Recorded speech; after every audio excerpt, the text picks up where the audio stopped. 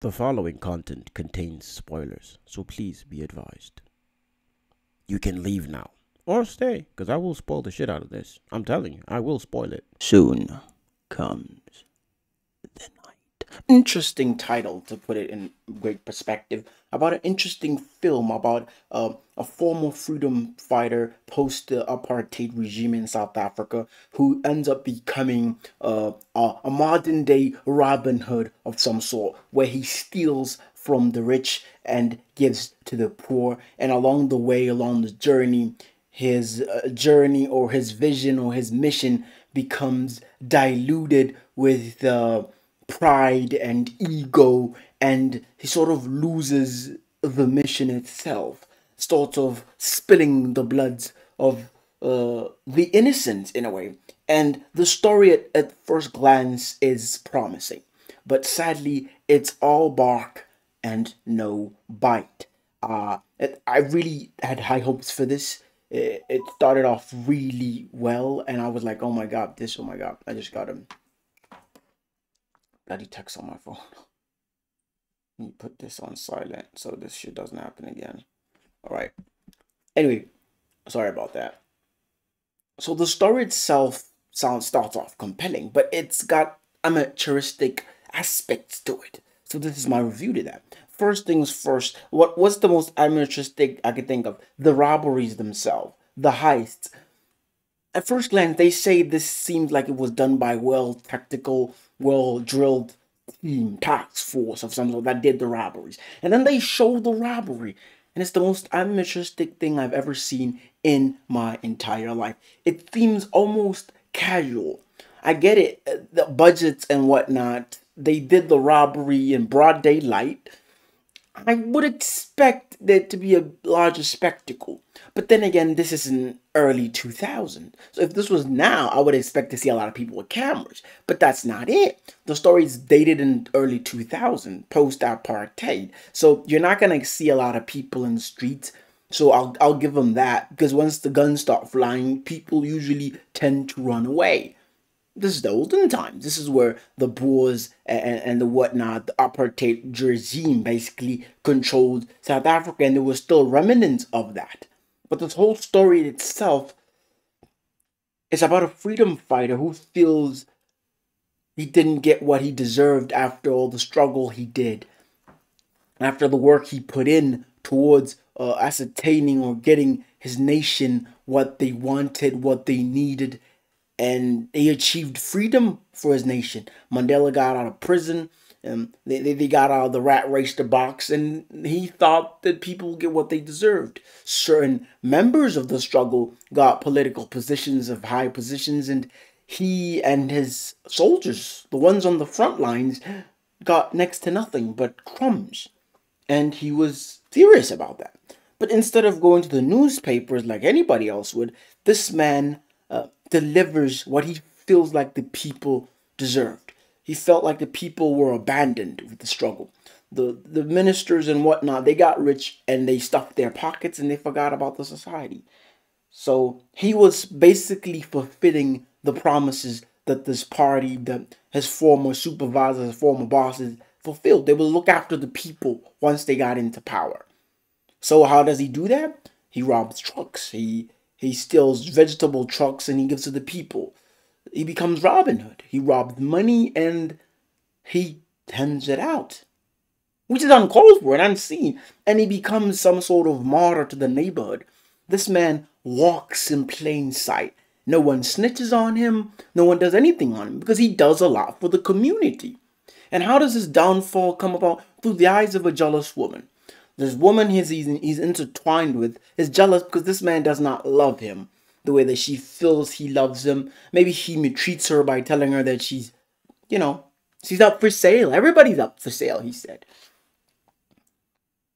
So she does the dumbest shit I've ever seen in my entire life. A woman's scorn should be world. So let's look at it this. Let's look at it this way. You are a girl and this guy does not love you. You know this. He loves somebody else. You know this. You're with him. He gives you money. He gives you jewelry. He gives you all the shit you want. Now you have two choices. Option one is you take the money and you shut the fuck up. Option two is you take the money and you stay. But this girl decides to do none of those two options. She decides to snitch on this nigga out of hatred, out of score, and out of bitterness. And by in a sense putting her life in danger in a way. But fortunately to her, this Alex fella is not interested in killing women, which is an admirable trait for him by my calculations, by my expectations, which makes the story more compelling. I feel like the story missed an edge. The story needed to be directed, needed to be written with, I feel like maybe the budget. Something was missing to make it grand. Maybe the actors, maybe the writing. It just felt amateuristic. It wasn't believable at certain points. It's an apartheid time, post-apartheid time. There's still police officers. I expect to see a little bit of racism. It's 5 years after Mandela took the seat, man. But then again, the Rugby World Cup and all that, people are more calmer and more collective. The city's more happy. I understand that bit. So, I don't know. And the worst part is, this guy is walking in plain sight. Remember, he's hiding in plain sight. He's not really hiding, is he? This guy is doing donuts on the tarmac, and he's firing at the sky with a gun, like boom, boom, boom, boom. Everybody sees this guy. That's Alex Shabane right there. Somebody arrest this fucker. No one does. You know why? Because he's helping out the community. So he's a lot safer in the community. There's even a scene where the police try to, interrogate or ask people questions. No one saw anything. No one heard anything. Nobody even seen this nigga. But they saw him. Because he's helping them out. They appreciate him. He's a hero.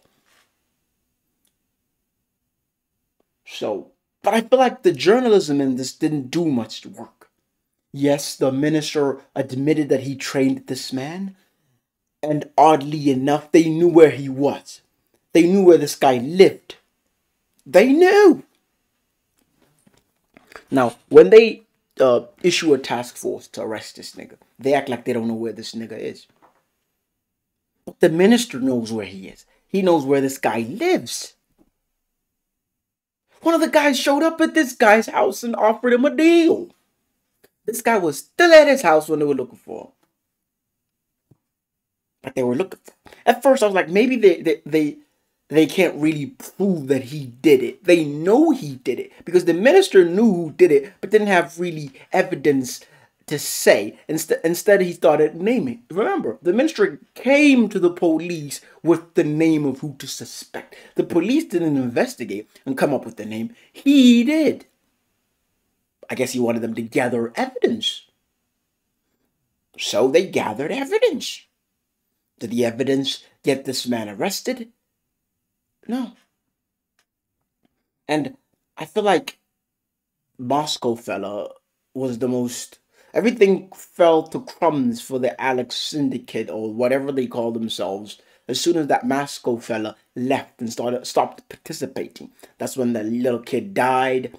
That's when that robbery went to Shazam or Shams, not Shazam. I don't know why I'm saying Shazam. So, all in all, Alex was the leader.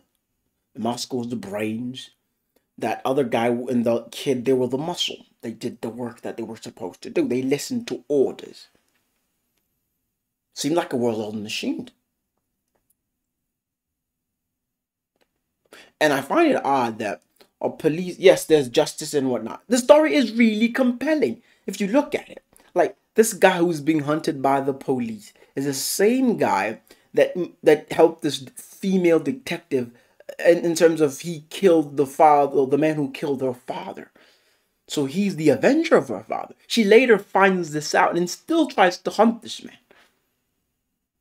This is an intertwining story that's well written and also poorly executed. I feel like they rushed through some scenes. They didn't give us much more detail on certain scenes. Like the girl who was jealous. Her jealousy stemmed from that this man doesn't love her. We get it. And the girl that he loves, her hatred is the man that he became towards him. Not her hatred, her disappointment. That's the right word. She's sort of disappointed of who he has become. He was a freedom fighter. Now he's stealing cars. He's robbing banks. He's doing things that are harming the wrong people. And at first glance, he tells him, stop stealing cars. And he listens. But when he's about to listen, the police show up. Which might make the question, who tipped off the police? I don't know. Then he goes to jail. And they don't explain more into detail how he got out of jail or he got away. I don't even know. There's a lot of time skipping in this. This guy was born a freedom fighter. He stole bread as a young man. And this guy is great and all. He's a freedom fighter, but I don't think he is, in the sense that the guy he robs the truck from, he gets into trouble. Why did you stop? He probably loses his job because some junkyard kid stole his truck with full of bread and burnt it. He gets into trouble. He might even lose his job, but no one cares about that. But this is based off true events, I'm assuming. I didn't actually read much into it. I'm assuming it's based off true events. This really had the promise. For me, it had the promise to be something great. It just failed. Just failed at certain aspect. But I like about it, it's not too Hollywood-esque, if you might say. But I feel like the robberies themselves, they were poorly executed. That for me, I feel like even the direction of the director, they didn't want to dwell too much on the robberies. I feel like maybe they didn't want to dwell too much on them because perhaps they knew that they couldn't execute them to a level of to a level of brilliance. So maybe they dialed down on them for that sole reason. Now, if you take away the robbery incident and you just focus on them winning and coming with the money and whatnot, it's a compelling story. So it's a story with a few hiccups, by my personal opinion. The story that could have been great, maybe if Netflix offered more money, maybe if they had a better director, maybe a better writer. I feel it's not a writing aspect. I feel it's a directional. I think the story itself could be well written. Could be. Directing, for me, has issues. Like, if you take the story the way it is, maybe change a few scenarios there and there, enrich them. It's the scenes for me. It's the scenes. The story itself is great. The story is interesting. Doesn't really force me to watch episode after episode. The first few episodes, I was furious. I was enraged. I was disappointed. But I succumbed to it. Took me 2 days to watch this. Now it's 6 episodes, 43 minutes. It shouldn't take me 2 days, but I just couldn't bear the torture, the pain of watching this. Maybe if they had better actors. I don't know. But the Alex fella seemed a pretty good actor.